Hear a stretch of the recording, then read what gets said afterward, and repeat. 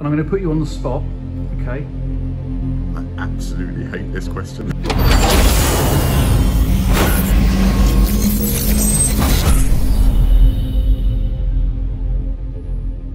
London, November 2022. I'm at the launch of a brand new book.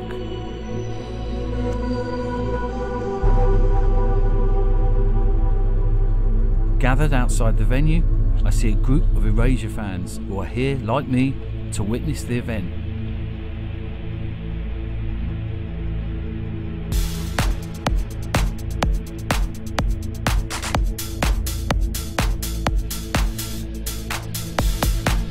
I'm here to interview the author, Richard, and to document the day.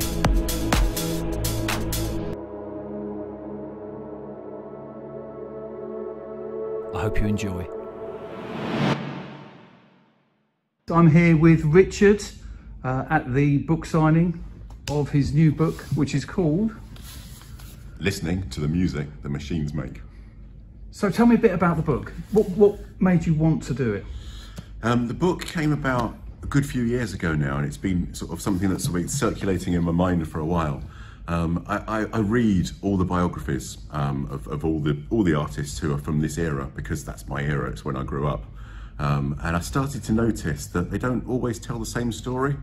And it's like these bands, you know, sometimes they lie just to make themselves look better or to sort of improve their sort of status in the history. Yeah. And sometimes I think they just can't remember because it's like 40 years ago. And I started to think, wouldn't it be interesting if you put all these different stories together in one book so that you can sort of see what's happening when and what's happening at the same time. Is it chronological then, the way you've done it? Broadly, it's chronological. There's three sections. Yeah. First one is 1978 and 1979, yeah. Which is called the Revolution section. Yeah. 1980 and 1981 is the Transition section, and 1981 and 82 and 83 is the mainstream section, when everything just goes bonkers. So yes. So the idea was to put all these stories together in one place, so that everything sits against everything else. So it's like the definitive Bible. This was kind of my lofty ideal. But instead of going to the people today and saying, what do you remember from about 40 years ago about you know, this single release or this album release or this tour, I went to the original sources. So I went to the British Library. I spent days and days and days in the British Library, and I read through pretty much every issue of The Enemy, The Melody Maker, Sounds, New Styles, Smash Hits, Record Mirror, the whole lot, you know, everything I could find from that era, the 78 to 83 era. And I took photos of all the bits that jumped out. So I've got reviews and news stories and interviews and, you know, live reviews, the whole lot. And then I sort of took all this back, and it's kind of like having a jigsaw. I had literally thousands of pieces, and I just started to sort of put them into an order so that it told the story of those times from the original interviews and sources from those times. If you're enjoying this, smash that like button. And if you want to see hours of content that's similar to this, then check out the rest of my channel. What can you see? Well, there's interviews with old school hip-hop artists, there's interviews with electronic musicians, there's even some punk. Your shit, fuck off. Plus there's stuff on records, vinyl and other pop culture stuff. So subscribe to the channel, hit the notification bell so you don't miss any future stuff, and do what's right. Subscribe. Subscribe to the Skyaaz YouTube channel. So how long did the actual research take? I mean, that sounds like a lifetime work. The research took probably a few weeks, Really? all added together, a constant few weeks, all added together, and it was all happening in the pandemic, so it's kind of a nightmare because I live in Dorset. The research materials were in London, so it's like almost the first thing I did after lockdown was to start travelling up on the train into London. Then I'd walk from Waterloo all the way to King's Cross because I didn't want to go on the tube because it was scary.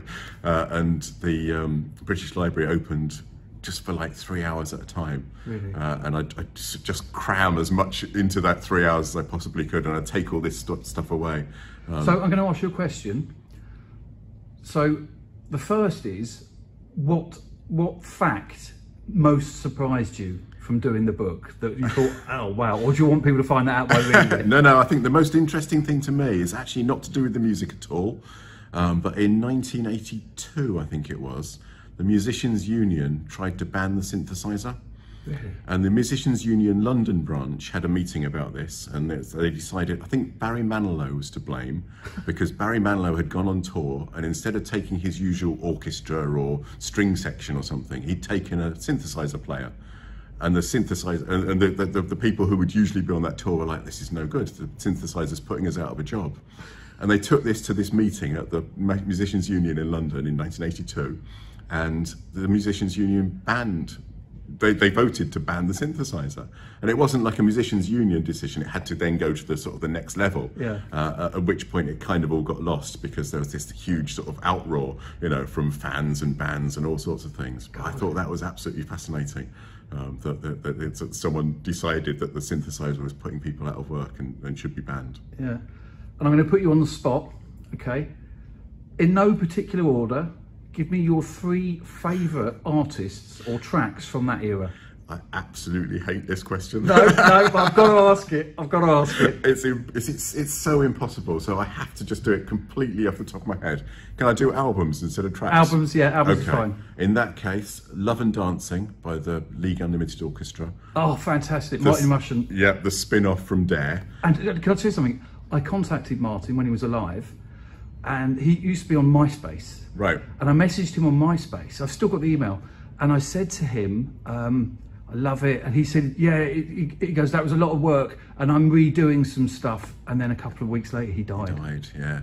Unbelievable. But yes, fantastic choice. Yeah, so that one, I will go for A Secret Wish by Propaganda. Okay, yeah. Because I think that's absolutely fantastic. And it's not quite an electronic record, but off the top of my head, I'm going for Cupid and Psyche 85 by Scrittipaliti. Really? Okay. And it will change. It will change. And it every will week. change. Yeah. If you ask me in 10 minutes, I'll have 3 different things for you. Okay. So let's have a look at the book. Let's have a look. Okay. Let's open the book up and let's have a look at no problem. what's in there.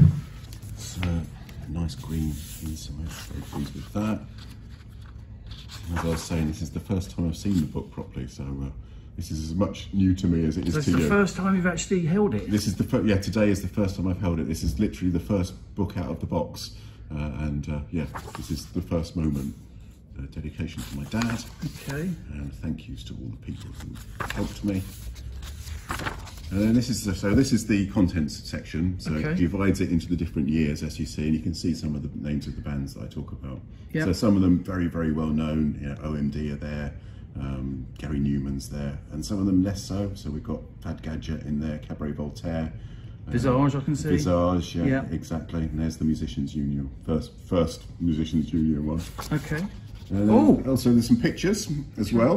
Bowie with a fag. Bowie. So Bowie was one of the most inspirational characters on this generation of new music makers, which is why he's there. And there's a little quote here from Robert Moog saying that he didn't think that the synthesizer would ever take off. He thought he'd do 100 and that would be it. I think Gary Newman would disagree. Yeah, exactly. And so there's more pictures. So this is the BBC Radiophonic Workshop. Okay. Again, this is like the section where I'm talking about the things that came before the period I'm writing about. So the influences from different places. So things like glam rock, punk rock, krautrock, the Radiophonic Workshop, so Doctor Who and all that sort of thing. Okay.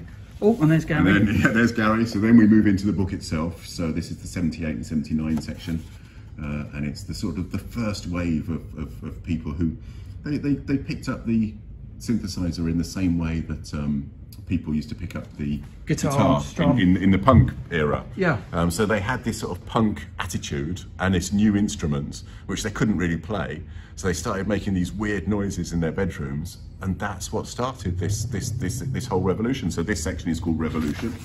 Sex Pistols, The Future, The Human League, New Music, Devo, David Bowie, Troopway Army, and Ultravox. And it's quite interesting because by the time I get to 1983, There's not that many bands who are there at the beginning who are also there at the end. Well, I think Gary Newman had retired by then, hadn't he? He kind of had dipped, yes, exactly, yeah. So, you know, the Human League were, but they were very different by the end. Ultravox were at both ends, but they were a different band by the end. Yeah.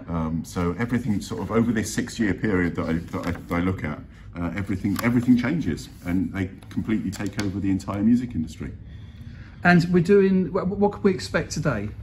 So today, so we're in London today. This is the official launch event for the book. And what a beautiful day it is. Yeah, absolutely pouring with rain. And today I am going to be interviewing Martyn Ware.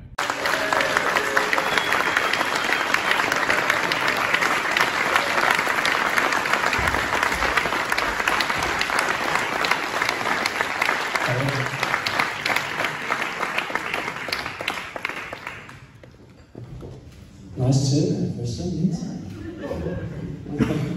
He has got his own book out called Electronically Yours Volume 1, yep. which is also a great read.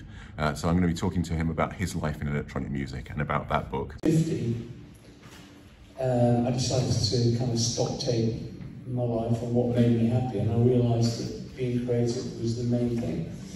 And so I made a vow to myself to do something creative every day. And I've been thinking about doing an autobiography for a while, and I thought, you know, basically that covers me for quite a few days. If I do an autobiography,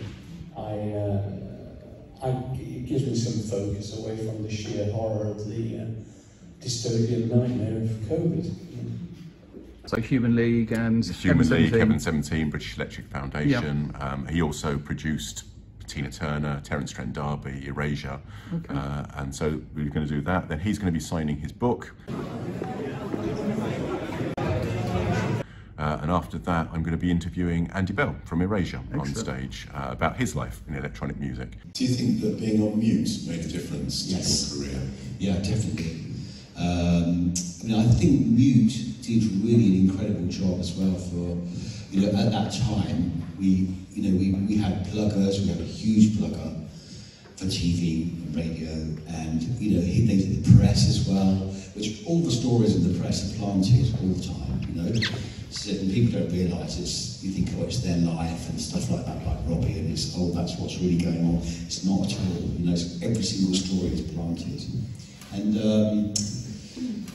you know, you kind of, and as well, you don't even think about that either at the time. You know, you think, oh, it's just normal, you know. And then only when you grow up a bit, you realise the machinations, you know, behind everything. And it kind of makes me feel a bit sorry for the young people that's going through it now. Now it's totally exposed, everything. And I thought I could never live my life 24/7 like that. I couldn't do it.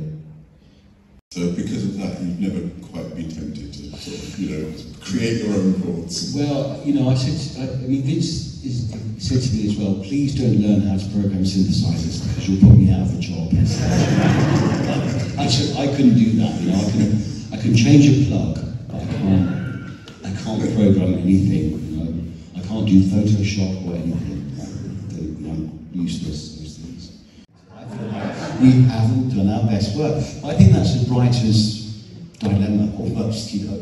That's the perfect situation. Yeah. It's like if you've always got something to aspire to, something to work towards. I think all bands as well, you go through your boring period, you know, when you're bored, and you can hear it, it's like Love Boat.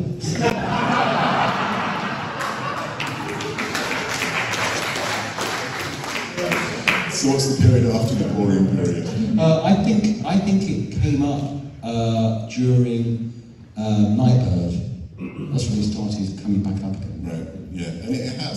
I mean, it takes ages, you know, it's like, as I said, we don't have publicists and all these people running around, so that's why I love mute as well, because it's all very homegrown. And it's kind of, it is organic, you know, it's just, if it happens, it's real. It's not you being promoted and blitzed beyond your talent, you know. And then I'm going to be signing my book, and he's going to be signing some Erasure stuff.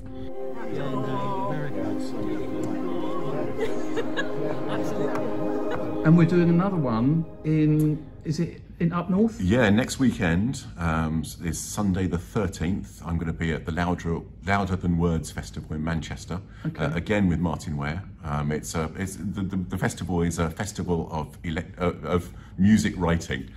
So it's 3 days of events with people who have written books about music. And Martyn and I are doing an event together with a guy who's a professor, Professor Martin James from Southampton University. And we're going to be talking about this generation and the sort of the birth of electronic music. So I'm going to try and get the video out. So if I get it out, people can still go along. Exactly. So no pressure for me to edit away. No pressure at all. But 13th of November, Manchester, Louder Than Words Festival. Okay. Right now, I'm kind of a bit bowled over by the fact that I've actually written a book. It looks like a real book, and it's kind of a fantastic feeling. Brilliant. Okay, well, thanks, Richard, and I'm looking forward to the event. Thanks, mate.